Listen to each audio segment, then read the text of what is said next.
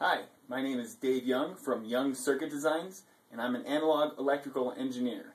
Now, I do my work a little bit differently. I work mostly remotely for my employers and clients, so I thought I'd show you what my lab looks like and the things that I find are helpful for doing a lot of work from home. So here's my lab in Denver, Colorado, where I work for most of my clients. I've got the lab set up, the hardware area, working on my desktop and my laptop. So I'll start here. This laptop is extremely important for when I need to program boards or program FPGAs or anything like that. If I get test results here in Denver and I need to repeat them at a client facility, I need to make sure that my development environment or all the settings, everything is exactly the same when I work there as I work here. So 100% of my programming or firmware development is done right here on this machine, despite having another great computer right here with giant monitors and webcam and tons of memory and fast processor. All that stuff is wonderful to have, but I give up on that because I want to make sure that I can take my work with me when I visit clients.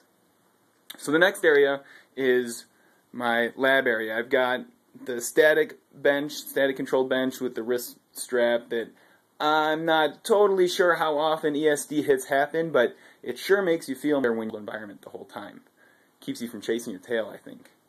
Next, I have my equipment. First, gotta have a triple output power supply, gotta have a function generator, and you gotta have an oscilloscope. Those three right there I get used all the time. Also, my DMM, and not just any DMM. You can't go to Harbor Freight and get a $15 unit. You want a good DMM to trust, something that you know isn't gonna throw you for loops.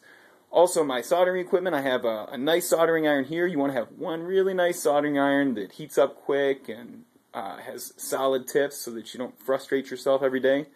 And then I have a solder pencil. These things are great for working on leadless chips. I mean, great. And right now they're so cheap. The Chinese have brought them down in cost. I bought this unit for $100 on Amazon. Not too shabby. Over here, I've got my bookshelf, but on my bookshelf, I have the caution shelf. This is something that people very clearly know that is fragile. Anything on there, you don't just throw your keys. And to be honest, this note isn't just for other people coming in the lab. This note is just as much for me. Moving along, in the lab, we have my tool chest and parts bin. This dresser is full of parts, measurement equipment, tools, anything that I might need late at night. The parts bin up here is a big help.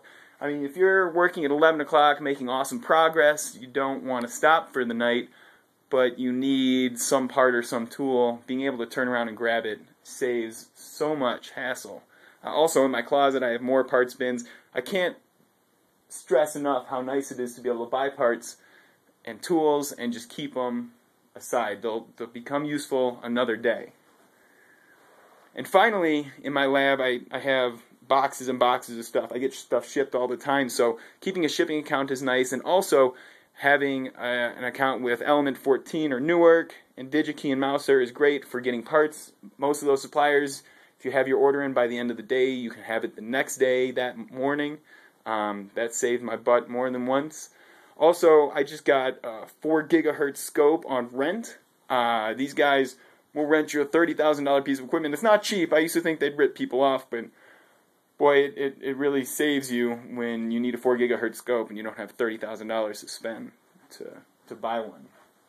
So that's my lab. That's how I get things done every day. If you have any questions, please feel free to leave them in the comments.